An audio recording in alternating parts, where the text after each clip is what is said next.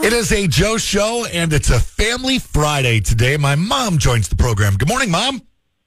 Good morning. How is the weather up in the north woods of Wisconsin this morning? It's moderating. It is. It's trending. Moderating. Trending upwards as well. Will you be going out in a T-shirt and shorts on Sunday, as much of Iowa is planning on doing? Well, actually, Monday now is looking like the better day for that. Yeah, I looked ahead at the forecast, and it's supposed to get up above 30 on Monday. Yep. Mm-hmm. But no, T-shirt and shorts, probably not. No. Okay. Long sleeve shirt with no jacket, that I could do. Now, much of the country this past week has been dealing with crazy freezing and snow where it's not supposed to snow. And I want to know, it got really cold where you were at. How cold did it get up in northern Wisconsin? I think the coldest that I actually saw was minus 36. Air temperature or wind chill? Oh, no, it's air temperature. Minus 36. Yeah. Holy cow. What is the worst winter storm you've ever been through? Because, you've been around a while. I'm not going to say a long time, but you've been around a while. What is the worst storm that you ever experienced? And was it on the farm growing up? The worst storm that I can remember, clearly remember, actually was not while I was growing up. It was in 1985. And it was the day that my dad died.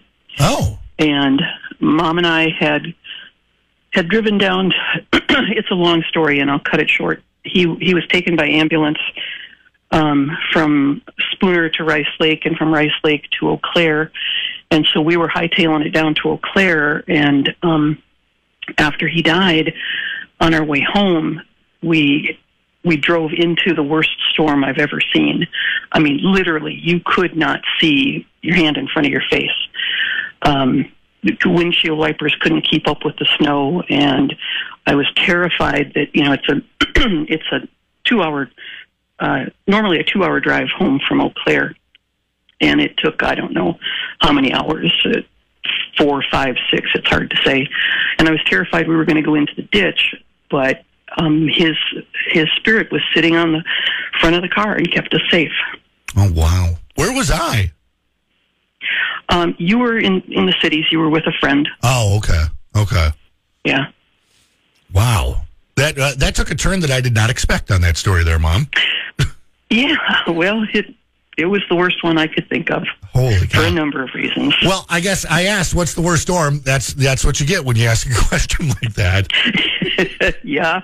Asking you shall receive, just like that. So, yeah, I guess that would outdo the blizzard of 91 or, any of the other storms that I was alive for. Well, yeah, the blizzard of 91, that was a big one. We lived in the cities, and the snow just kept a-coming and a-coming and a-coming. But we didn't have anywhere to go, so it didn't matter.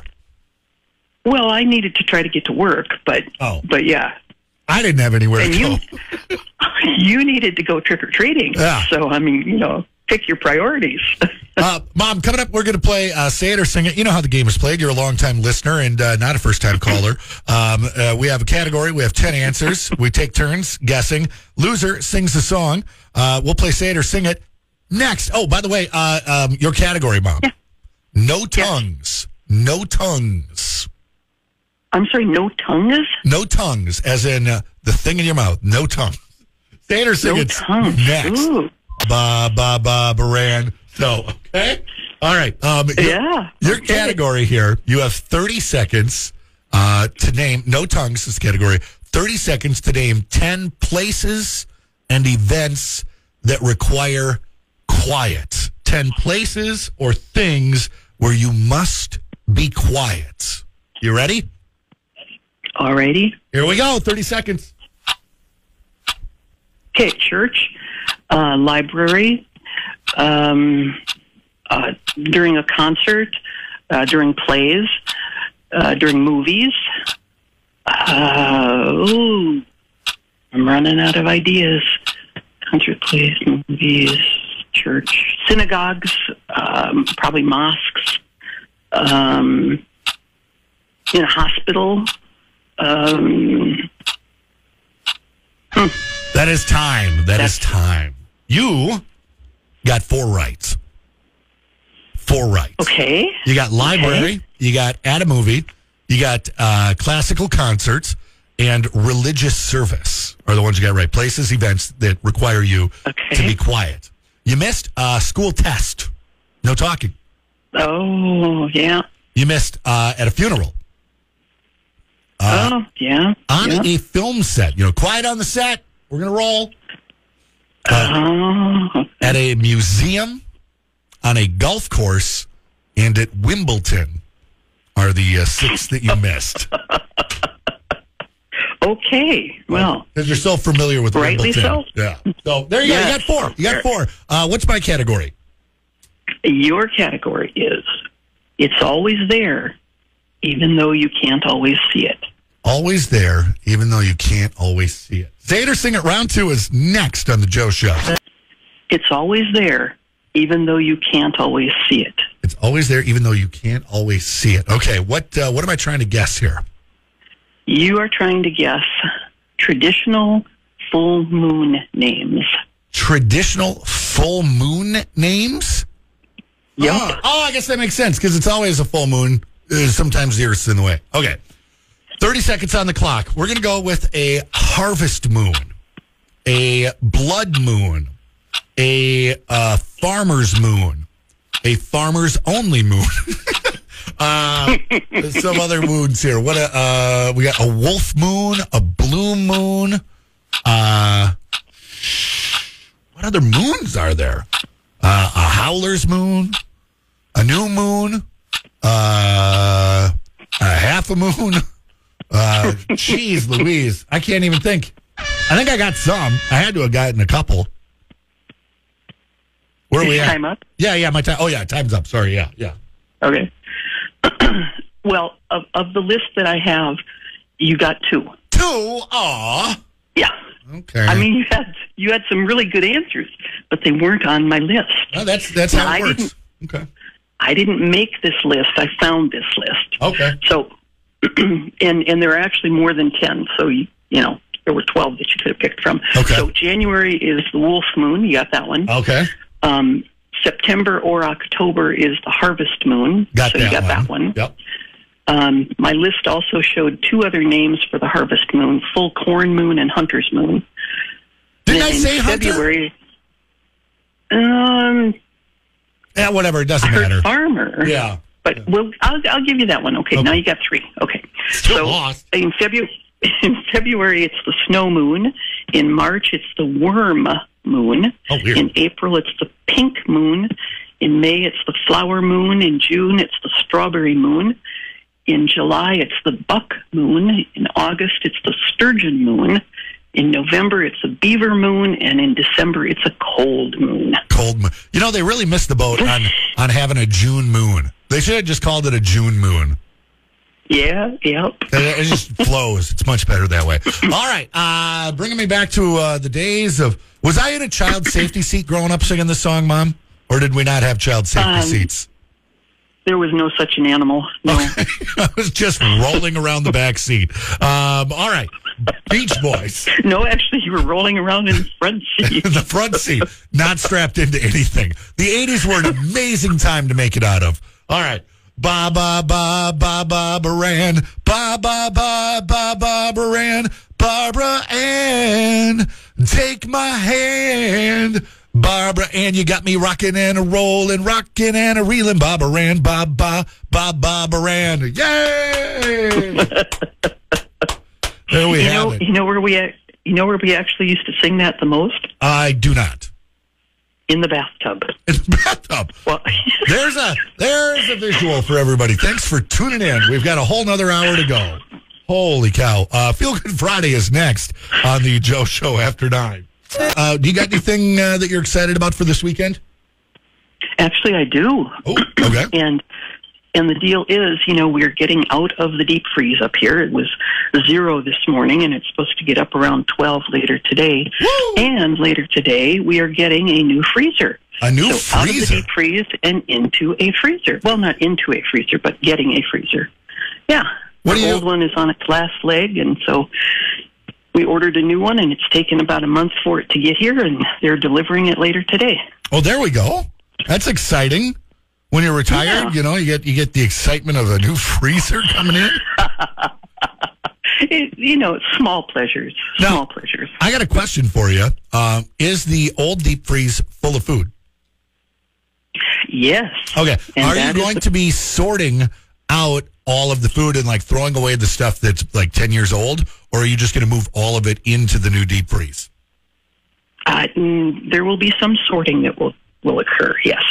You're not going to just. We're going to take everything, and it's going to get separated into this is chicken, this is pork, this is beef, this is God only knows what, and the God only knows what is probably going to get tossed, and the rest of it's going to get repacked into the new freezer in a way that makes it readily evident what's there, so you're not having to dig and I know there's chicken in here somewhere. If you had to guess, how many ice cream pails with Sharpie written on the cover do you have in your deep freeze? Oh, only one. What? Oh, you know. And it's got ice cream in it. Oh, okay. Even better then. Not mystery meats. Awesome. Feel Good Friday. Send in a message to the Star 106 Facebook page. Let us know what's making you feel good heading into this weekend. Up next, Mom, we're going to play a game. It's called Cameo High-Low. And that is next here on The Joe Show.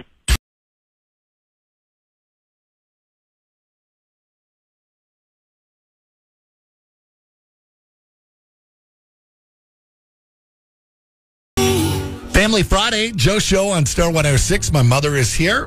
Mom, have you ever heard of Cameo?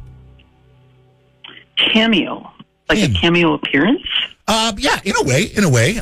Cameo is an app, is a service, a platform where you can pay to have famous people record a video and send it to you or send it to a friend. So, like, if your friend is a big fan of Don Johnson from Miami Vice, I don't know why I picked that for a reference.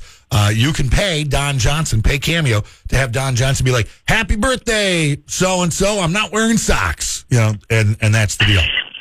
So, I'm going to play a clip of I think I have 5 different celebrities here, and what I want you to do is guess how much it costs to have this celebrity send a message. Okay. Okay. All right. First up, Steve Harvey. Hey, look, I'm Steve Harvey, and I want to congratulate some of you team members over at Ernest, okay? Steve Harvey, very busy man, very busy with his shows and his different things and his mustache routine. How much do you think it costs to have Steve Harvey send a cameo? I would guess around $1,000. Ooh, that's a little high. Actually, $750 is what it costs for Steve Harvey. Okay. To send. But you would be willing to spend $1,000 to have Steve Harvey record a video for you? No. Oh, okay. No. All right. Up next, Chris Tucker. Do you know who Chris Tucker is? Not a clue. Okay. Do you remember the Rush Hour movies? Chris Tucker, Jackie Chan. He's the fast-talking gentleman that is not Jackie Chan. Okay, so here's Chris Tucker. Preston, what's up, man? This is Chris Tucker. Congratulations, man. How much does it cost for a Chris Tucker cameo? Well, if it was $750 for a Steve Harvey, and I know who he is, then for Chris Tucker, I'm going to go $525. Ooh, just a little high on the Cameo high-low, $500. I'm going to give that to you. I was going to go. That's really close, Mom. Really close. Okay, are you familiar with Flavor Flav? Is it a chef? That might be the funniest thing that's ever been said on this show. No, he's not a chef.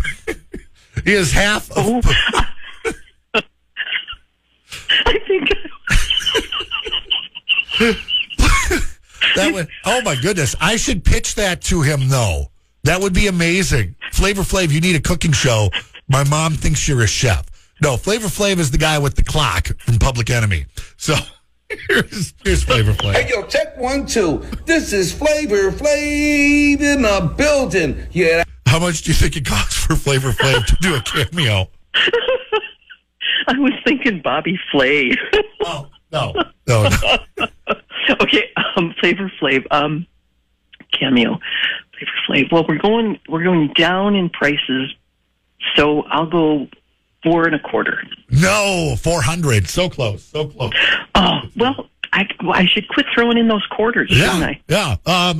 Kenny G, you know who that is. Oh, Kenny G, yeah. Here we go. Hey, Catherine, Kenny G here. Hey, surprise, but JP and AC reached out to me. They want you to know that Cleveland is for families.